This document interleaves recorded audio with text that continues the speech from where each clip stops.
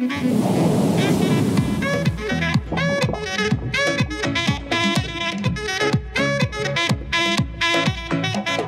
everyone, Ryan Young, Combat Jiu-Jitsu. I hope you're doing well. So let's answer another question. I don't know which video this was in response to, but it was by, Ulish1989, multiple offender. You're Rusty laughing back there. He's been given, I only call him that because he's been giving us a lot of questions and a lot of topics to consider. So I wondered if you could give your thoughts on Jerk-Jitsu. The other day, another white belt and I were having a discussion about what is a jerk move. Recently, we had a new student that had moved from another school, and they were very much into explosive moves, neck cranks, leaning the forearm into the neck while in someone's guard, etc., etc. The other white belt was incredibly annoyed about this and said it was Jerk-Jitsu. And while I was a little annoyed too, after all, the goal is to keep your training partners, my thought was that it was a good reminder to the average person that the average person is not going to play the game with you, especially on the street. So part of the responsibility rests on your ability to defend or just tap if it's really that uncomfortable. Would love to hear your thoughts. Okay, so this is something that, here's the way I look at it. There's no such thing as a dick move or jerk move, whatever you want to call it, Jerk-Jitsu. I think more dick-jitsu. But, and the reason is because if our goal is self-defense, then people are gonna do to you what they will instinctively do. The best thing for you to do is to just learn how to deal with it and how to defend it. Now, if you're doing sport jiu-jitsu, then yes, I mean, jerk-jitsu, dick-jitsu really does play a role in it, because when you do sport jiu-jitsu, you're operating under the assumption of the existence of a rule set.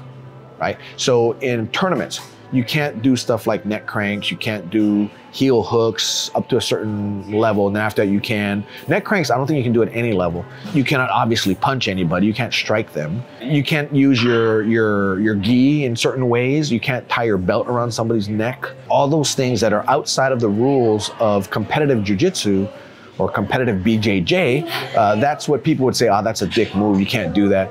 You can't slam somebody. If I'm in your guard and I stand up and you follow up with me, I can't slam you down, that's a dick move. So here's the thing. Here's the way we look at it, and you can kind of do it any way you want, because you're in your own place. It's just the way we do it. We try to prevent the effects of those dick moves as far as slamming. Just don't let yourself get slammed. Give up the closed guard, or give up the choke, or give up the triangle if you're in a position where you could be slammed. If your opponent lifts you off the ground, don't let it happen. Let it go, right? Fight to live another day, or live to fight another day, whatever the one is. Yeah, live to fight another day. And if somebody is in my guard and they put their forearm in my neck, how do I deal with it? Well, you can actually take somebody's back when they do that kind of stuff to you, right? As far as neck cranks, if you get caught, just tap, right?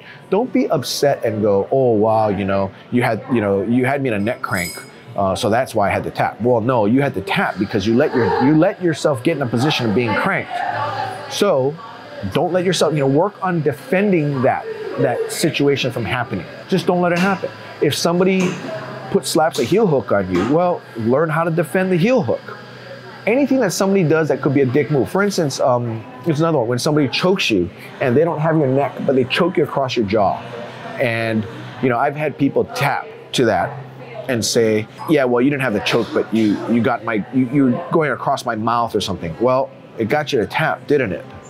Well, yeah. Okay, well, you have to deal with that as well. There's no real good jiu-jitsu and bad jiu-jitsu. You're just trying to learn to defend yourself.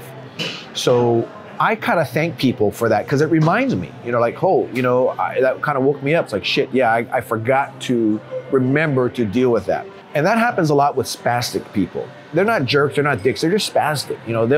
They get into a point where they're fight or flight, and they move with a very sudden motion. And that sudden motion could be a punch to your face, it could be an elbow, it could be a knee to your groin, that kind of stuff. And by dealing with them differently, rather than saying, oh, you dick, you should, that was a dick move, elbowing me in the face. Well, you should have not had your face in there, right? So I had this one of my kid students, he had, I think, a broken nose at one point, and he was healing, right? So it takes a long time for that to heal. he was several months in the healing process, and came back to class, and another kid about his size, you know, they were sparring. This one kid who had the broken nose is very aggressive in his jiu-jitsu. So when he trains, he tends to create a matching level of aggressiveness from his opponents. So in this case, his opponent was also being aggressive. This kid, they're both kids, right? The first one who had the nose was telling the first one before they started, you know, my nose is healing, so don't put your elbow in there, or don't target my nose. Okay, fine. Well, what happened was when they were training, it got to a point where one of the other one, his forearm and elbow was going in the kid's nose. The one with the healing nose got really upset. You know, was so angry he was crying. So I talked to him about it, and I talked to him later on when he had cooled down, and I told him, I said, look, you need to be responsible for your own self, and that's your injury that you're trying to heal, but you want to train. Well, that's fine, but you cannot put yourself in a situation to have them exploit it. So I said, show me what was happening. So he showed me what was happening. I said, first of all, when that arm is in your face and you can't get out, tap. Oh, okay, that makes sense. But here's the thing. The kid with the nose was actually on top trying to do a head and arm choke on the other one. The other one was defending it by putting weight on his elbow on the other, you know, on his face. So he's saying, well, he was trying to hit he was trying to smash my nose, which I told him to stay away from. So my retort to that was, why was your face there anyway? If you try and lock a head and arm on somebody and you have a broken nose and the guy's trying to defend himself by getting his arm out of there, and that arm is on your face, let it go, right? Get past it, go somewhere else. You don't need to win in that one. And by you winning there, and him doing that, and you saying, well, I would have gotten you except for the fact that you targeted my face, which I don't believe he did, but to come back and say that, then you didn't win. You wouldn't have won because you have that injury. It's a limitation for you. So with me, if somebody goes and, let's say they target Americana on one of my shoulders, I'm gonna tap. I'm not gonna say, boy, that was a dick move, you doing that, because you know I have bad shoulders. I need to protect my shoulders. I need to not be in that position to let them have an Americana on me, right? If that hand goes back, I need to either get my elbow out of there so he doesn't have the leverage on me, or I just need to say, good job, you got it, and protect myself, and not say you're doing jerk-jitsu by going after my shoulders. It's not their problem, it's mine, and I need to deal with it. If you have a sore rib, you have to then play in a situation, get yourself in a situation where that rib won't be aggravated. If you have a sore knee, sore elbow, it doesn't matter. If you have some sort of limitation, you have to get yourself in a situation where you're not limited by it, or you need to just not be where that injury can happen or where you can aggravate that injury. Long answer to your question, as far as the jerk-jitsu and all that, to me, there's no such thing. Your opponents are going to do what they're going to do, and a person, if you get into a confrontation in the street or somebody who doesn't know jiu-jitsu, they're going to do what they instinctively do. With regard to proper etiquette, so we don't have that situation of being a jerk, yes, I'm not going to try to maliciously hurt an opponent. At the same time, if an opponent is trying to protect themselves, then in a way, because of what I'm doing to them, they're protecting themselves in a way that maybe hurts me. I know they don't mean to injure me, and I know they feel bad if they do injure me, but in reality, it's my fault for letting me get injured. Especially being a black belt, I need to know this stuff. And I try to teach my students along the way, okay, you need to watch out for this. When you're in this position, this is what can happen to you. So teach them how to deal with it. For instance, when you're going for a clinch and your head is behind your opponent, head's on the back over here, take your opponent down. If you disconnect your head, your opponent can come back and elbow you right in the face. Maybe your opponent, when he gets taken down, will try to get to his back because he knows he should be better. He should be on his back to be able to see what you're doing. And on the way down, you disconnect your head, and he turns to go to his back, and that elbow hits your face. Is that a jerk move? No. You should have left your head over there to protect it. Right? That's the way I look at it. So if somebody gets hurt or they get some kind of impact, and they go, and then, they go, hey man, I'm sorry, man, I didn't mean that, complete accident. And then I don't tell the guy who did it by accident, don't do it again. Instead, I tell the guy who got hit what happened, try to make a lesson of it, what happened to create the situation where you did get struck. oh, my head wasn't over there. That's correct. Now going forward, I want to make sure you keep your head attached so that you don't get struck, or the possibility of getting struck is no longer there. That's the way you work around it. Don't complain to your opponent that he did this or did that to you. Another thing too, when you're training, you're actually training, you're rolling, whatever, and you're trying to go for the submission. If somebody hits me in the wrong way, right? Elbow comes across, hits my face or hits my mouth and I'm bleeding, I suck it up.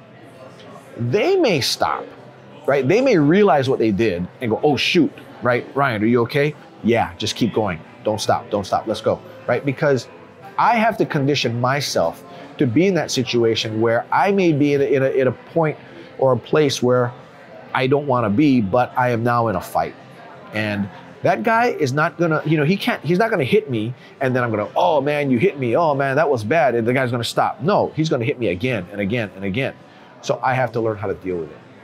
Rusty just pointed out about being a victim.